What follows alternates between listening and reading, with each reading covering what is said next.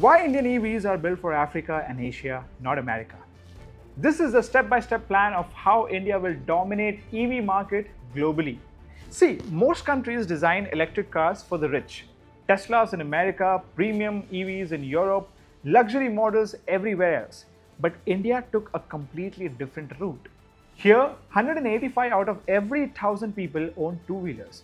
Only 35 own cars. So instead of chasing the luxury car dream, India electrified the vehicles people actually use every day. Scooters, rickshaws, and buses. Now take this design thinking globally. In Africa, Southeast Asia, and Latin America, people don't have garages or charging stations. They park on streets, deal with power cuts, and need cheap practical transport. And India's EVs are made for exactly this reality.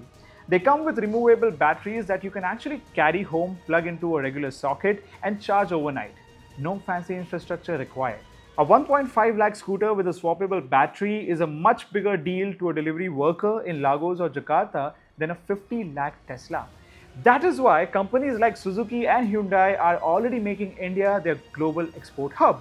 The next 3 billion people to join the middle class will not be driving luxury EVs. They will be driving Indian ones.